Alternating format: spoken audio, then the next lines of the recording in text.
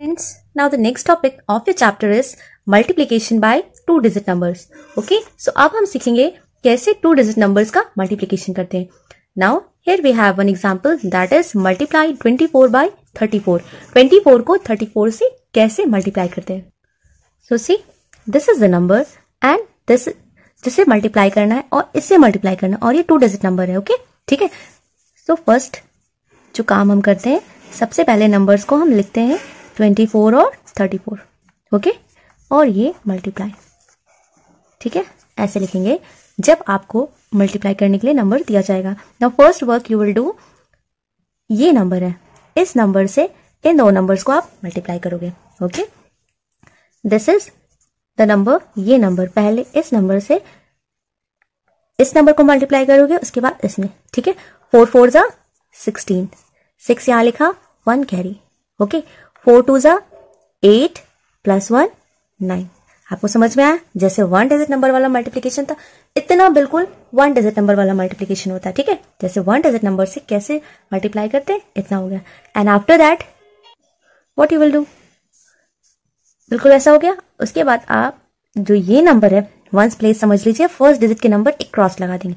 Okay, यहाँ पर आप 0 भी लिख सकते हैं, नहीं तो आप क्रॉस लगाएंगे तो वो नंबर से बिल्कुल अलग दिखेगा. ठीक है, तो आप क्या करेंगे, वंस डिजिट के प्लेस के नीचे एक क्रॉस लगा देंगे. ठीक है, उसके बाद में आप इस नंबर से जो इसके लेफ्ट साइड लिखा हुआ है, ये दूसरा नंबर है, इससे आप बिल्कुल वैसे ही मल्टीप्लाई करोगे. सी हाउ, 3 4 जा 12 होता है, 3 4 जा 12, 12 का 2 यहां लिखेंगे एंड 1 कैरी. ओके, नाउ 3 2 जा 6 प्लस 1 7.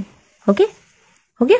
जैसे 4 से इन दो नंबर्स को मल्टीप्लाई किया था, वैसे 3 से इन दो नंबर्स को मल्टीप्लाई करेंगे. और आपको ध्यान रखना है कि इस नंबर से इधर से ही मल्टीप्लाई करना है. ओके, बिल्कुल वैसे ही मल्टीप्लाई करते हैं. सिर्फ एक एक्स्ट्रा चीज है कि ये जो नंबर है वंस डिजिट का, उसके नीचे क्रॉस का साइन लगा दे. ठीक है, तो ये हमारा आंसर हो गया 72. आपको समझ में आया कैसे मल्टीप्लाई करना. अब उसके बाद में ये जो दो नंबर्स हैं, इनको हम क्या करते हैं, ऐड करते हैं.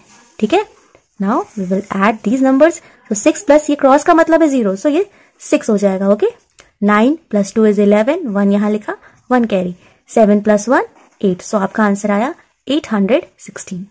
Now let's see one more question. ठीक है, जिससे कि आपको ये टॉपिक और अच्छे से क्लियर हो जाए. So here we have multiply 27 bye 43. 27 को 43 से मल्टीप्लाई करना है. सो आप 27 को ऊपर लिखेंगे, उसके बाद में नीचे 43.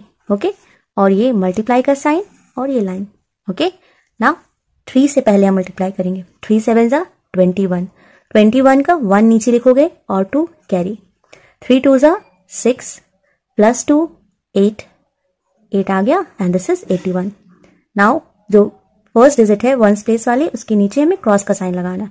देन 4 7 जा 28, 28 का 8 यहां लिखना है और 2 कैरी कर देना है. ओके, 4 2 जा 8, 8 प्लस 2 10. ओके,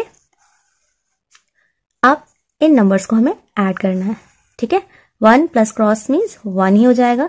8 प्लस 8 हो गया 16, कैरी 1, 0 प्लस 1 इज 1 और ये 1 एज इट इज. तो आपका आंसर आया 1161. आई होप स्टूडेंट्स कि कैसे 2 डिजिट नंबर से मल्टीप्लाई करना है, ये टॉपिक आपको समझ में आ गया.